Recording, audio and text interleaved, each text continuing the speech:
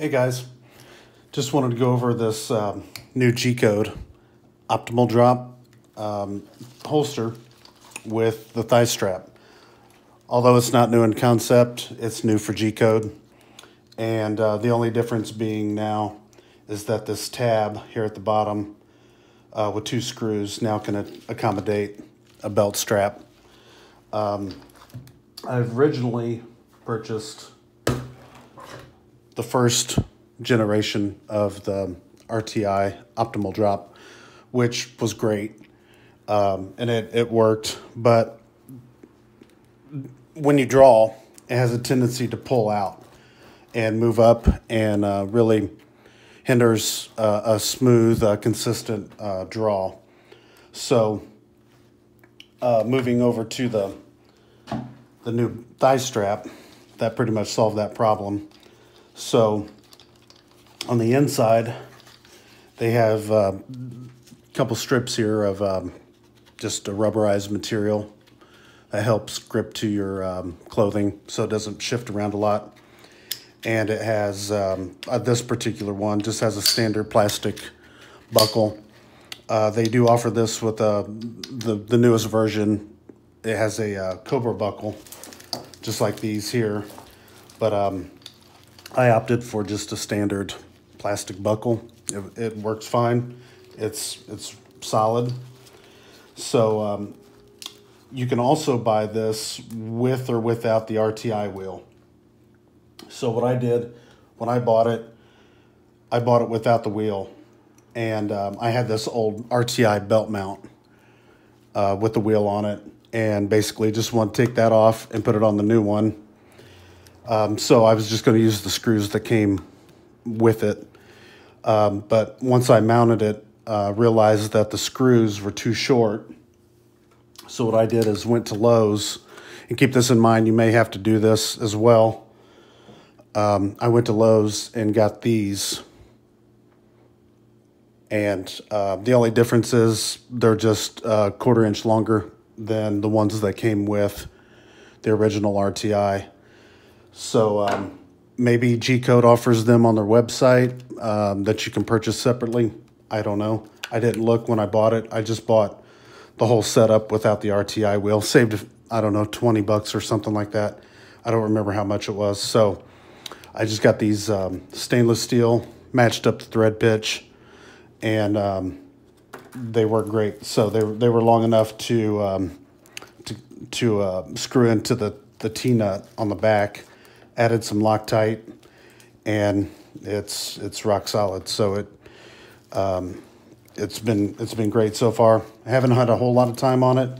Just done some dry firing here. You know, I haven't taken it to a class or the range yet. So, but it's working great. So this was my first belt.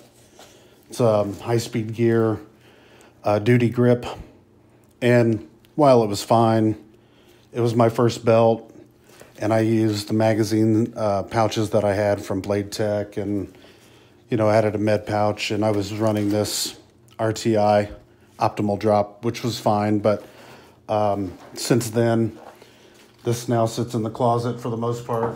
Since I got this belt, this is the Blue Alpha Gear double belt, which has the inner Velcro belt and the outer belt. So it's a two-piece belt, which is awesome.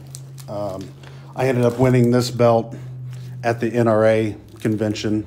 It was the Gun Collective panel with a bunch of the YouTube guys, and they had a drawing, and I ended up winning this belt. So that's why I ended up changing my whole setup, because this was fine, and it was a good belt. It's not as rigid as I liked it to be, but it did its job for the short time I had it and ran it.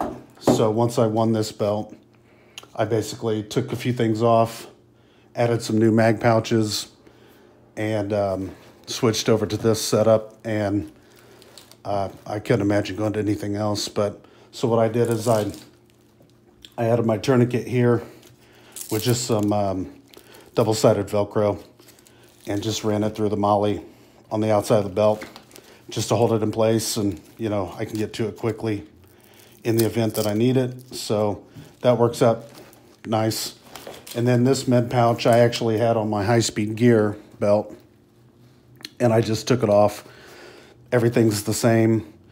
It was in my first belt review that I did on that one. I just took it off, slapped it on here, and none of the contents or anything changed. But it's working great. And I just ran that through with some Molly attachment here. Goes, through the belt. And it's great. And then I have the Maxpedition dump pouch, which I have the same pouch on this belt as well. I just went with this one as well. I could have used that one, but I actually ordered 2 of them on accident, so I ended up with an extra one. So then moving around here, I threw this K-bar TDI on the belt, and I had it laying around. Just wanted to throw a fixed blade on my belt somewhere, and it fit the bill. So moving around on my left side, I originally had these Blade Tech hard Kydex pouches for magazines. So when I bought this belt, I decided to go with the S-Tech Kiwis, or the Kiwi, however you pronounce it. And I'm running the WTF straps for the mag pouches. And then I just went with a standard plastic or injection molded belt loops for the rifle mag. And these WTF straps are pretty cool. They're pretty much indestructible. It's, they've been around for a while. There's a ton of reviews on these mag pouches and this strap, but great setup.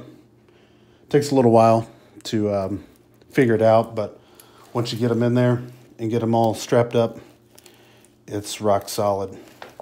And then just moving forward, I just got a little $3 HK style clasp through some cords on there, tied up my gloves, and it's working just fine. So that's the new belt setup with the new G-code RTI thigh strap. So hope you enjoyed the video. Thanks for watching.